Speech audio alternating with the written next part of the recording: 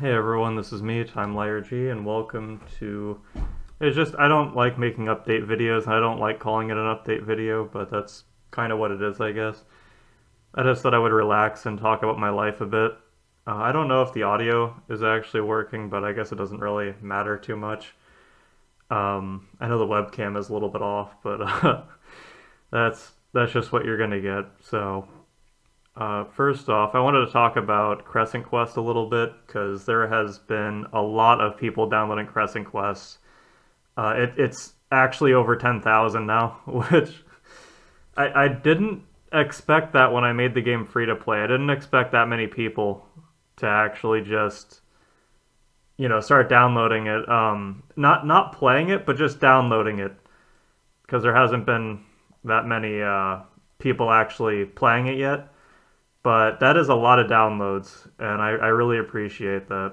I haven't played the Sonic Adventure in a little bit now. It hasn't been that long since I last played it, but yeah. So anyway, just thought I would mess around a little bit, talk about what I've been doing. A lot of my time has been in RuneScape because I'm trying to max on OSRS on my Iron Man.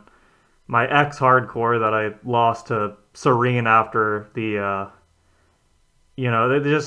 the disconnect. It wasn't Jagex's servers, it was my internet service provider. But yeah, no, what I've been doing is just playing OSRS, trying to max, working on Crescent Quest a lot because of the new players coming in. I've had a lot more motivation to work on Crescent Quest recently because it's just I have this issue where just with all this AI stuff going on, it kind of demotivates me a little bit to actually work on anything. And that's not even just for Crescent Quest, that's for anything. Like, it just demotivates me. It's like when you see someone botting in old school. But yeah, I kind of get demotivated when I see people using AI stuff, even though it's really bad, and it will never come close to being like a real thing that's, I've argued with people before about the AI stuff. There's some people that you can't argue with them. They'll keep saying that they created something when they didn't, and there's nothing you can do about it. So I just take pride in that everything I create is made by me, and I'll just not worry about people using fake methods to actually do stuff. But aside from Crescent Quest, there's going to be another update to TimeLierG, and then I'm just going to let it sit for a long time. Unless there's actually other bugs found and whatnot. So, but yeah. So, TimeLierG update is going to be coming out around December. And the next Crescent Quest update is going to be late November. So, oh yeah, I should probably mention the date. Let me check the date, actually. It's November 16th. Aside from Crescent Quest and TimeLierG, the other project I'm working on, well, I'm working on a few projects, but the main one I'm focusing on is, I don't know if I should give the name out yet, but it's a prototype name, so I guess it's fine. It's just called Emerald Antlers, and I don't know how much detail I should give on it. It's just me working on it like it's only me working on my other games as well. Recently I've felt more comfortable with letting other people work on a few things. So, for the next Christmas update for Crescent Quest, my one friend Buddy is working on some of the sprites and textures. Not a whole lot, because like I said, even my close friends and whatnot, I don't like anybody else, touching my vision of what the game should be and everything, but I've become more comfortable with that, so a few things, and I'm going to always list what they've worked on and what they did, so that everybody knows and everything. Like, they'll know what I've touched on the game and what my friends have touched on the game. So that's how that's going to work. And yeah, what else is there to talk about? That other game I'm working on, it's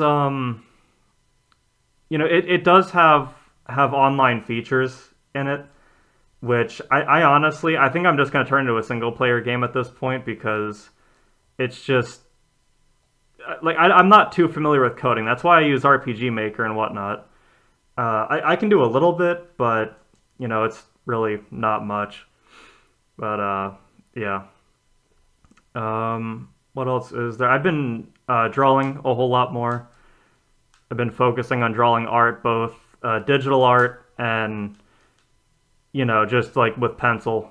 Just I sometimes stream myself drawing with just like pencil and paper and everything, so people can see how I make stuff. You're going to be seeing a lot more Honey the Cat art. That's another thing.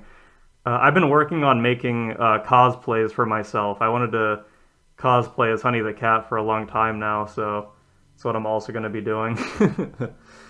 So cosplay art, the games. Oh yeah, streaming and stuff like that. I'm just going to be streaming RuneScape for the most part. Some RS2 stuff that's separate from OSRS. What else is there?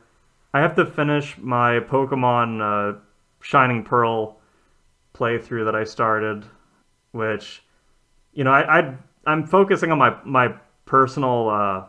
I started playing through Platinum again. I usually do this every year and a half. I just sit down and play through Platinum again.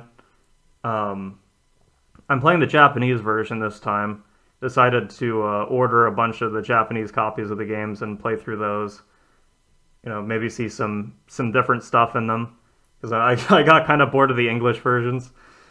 Not that bored, but with my Shining Pearl playthrough, I also wanted to do a Colosseum one, because it's been a long time since I played Colosseum or XD.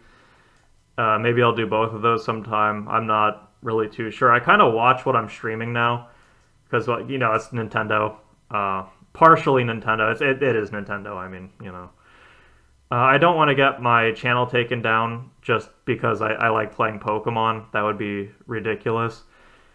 But aside from that, let's talk about other kind of bans and strikes or just anything like that. Because I wanted to stream Team Fortress 2, right? But Valve banned my entire Steam profile for 2 weeks for supposedly quote unquote harassment against another player and whatnot in the game. And besides the fact it's a virtual video game, you have achievements in there called barbecue. I think it's like a pyro achievement where you're supposed to make the player rage quit the server after dominating them. So you have achievements like that in there, and the achievement icon is a tissue box. So these are clearly new employees that joined this company, left-wing employees that are just banning you for no reason. And by the way, I don't want to mention names or anything. I guess I'm not going to mention the name. But I know who is going around doing this, and it's the same person that is also banning bots on the TF2 team as well. Again, don't harass anyone. Do not engage with anyone I'm speaking about. Just let it go. Just, don't mess with anybody. I just figured I would give that disclaimer there. But, yeah, it's just ridiculous nowadays, and it is fixing itself very fast after this recent election. Because, I was talking about RuneScape before. Let's talk about RuneScape. I was expecting my account to be banned for the things I'm saying on Twitter, because Mod Kieran said he would ban players for that. Mod Kieran was saying that he would ban players for their speech outside of the game itself, which is the most ridiculous communist thing I've ever seen. I kind of need to think for a second. So, Mod Kieran was saying that kind of stuff, and you have Mod Ash being smug and insulting people for arguing against this neo-gender, neo-leftist ideology being put in my childhood game that I played in 2006. I started playing in very late 2005. I always say 06, as you know, because I basically just started I would say I started in 2006. I barely played it in 05. But, this is our childhood game. There's people that have played since 2001. And, you're adding stuff that never existed before. You can go on Google Trends and you can type in she/her or they/them, and it just go from 2004 to 2024. It did not exist before. None of this stuff did. And you're trying to shove it in these video games, and these leftists appeared around 2013 or so. And they're infiltrating these game companies. They're infiltrating our communities. For example, the furry communities I'm a part of, they try to infiltrate those. And everybody thinks furries are bad now, and the media is shining spotlights on us, trying to get more normies to join our stuff, to just ruin our culture more. And this goes for any kind of hobby, sexuality. They're all pretending to be one of us, no matter what group you're a part of. And everybody's calling out these leftists now. This election has been amazing. It really has. I thought my RuneScape account would be banned by now because of the developers that are now working at this place. There was just this leftist posting themselves on X, Twitter, where it was showing him in a gay pride shirt working at Jagex, and he had this rubber furry mask. It's not even a fursuit. He just had this rubber mask on, and he's trying to make himself feel special by adding all this stuff to his bio, like how many flags that the media told him to put there, like the Ukraine flag, the Palestinian flag, a whole bunch of different stuff regarding his mental health in the description, like the bio, whatever communities he's a part of, and he's trying to be all these different things to try to stand out and feel special and whatnot. And these are the people that are adding all this stuff to our favorite video games. Because I guess, the company didn't gatekeep enough. And everybody should have been gatekeeping harder, pretty much. So, yeah, no, I expected my account to be banned. Maybe it will be. I don't know. I don't know what they would put in the ban message. They're probably just going to accuse me of something, like Real World Trading or something. I've seen Iron Man get banned for that, which is hilarious. I guess it's possible, but I don't know. Aside from that, it's just something I wanted to talk about. All the JMods went and they left Twitter X right after the election. It was either the same day or the day after. And it's such a pathetic act. They're like, we're all going to move to Discord now because I guess our ideology is fading, so we have to run somewhere else. Let's just go to Discord. And they removed their faces from their avatars. It just, out of shame, I guess. It's really weird. It's bizarre. None of this stuff belongs in our video games, And that's that, really. I mean, I don't know. Here, give me a second, guys. I need to pause the game. Yeah, no, I didn't mean to get off track, but what I was talking about before was, I guess there's pretty much no TF2 for me. And by the way, speaking of this pride nonsense that's in RuneScape and all these other video games and stuff, I'm not proud of something I was born as. I'm proud for what I've accomplished in life, thanks to God, Jesus Christ.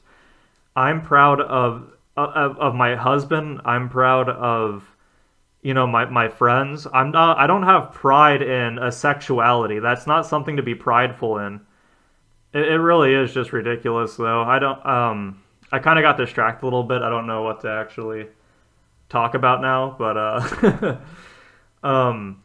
no, that's pretty much what I just had to say. I'm working on Crescent Quest updates. There's going to be the Christmas event coming out soon. By the way, if Jagex does this out of spite, they're never going to hear the end of it from me. If they turn the Christmas event into the quote unquote Xmas event, they're going to be listening to me complain to them for so long. It's going to be unbelievable. It is going to be absolutely unbelievable. I have a feeling like they would do that out of spite. I'm not sure, not 100%, but I kind of get that feeling. But yeah, no more RuneScape progress videos coming soon, like the Road to Max videos. More Crescent Quest updates.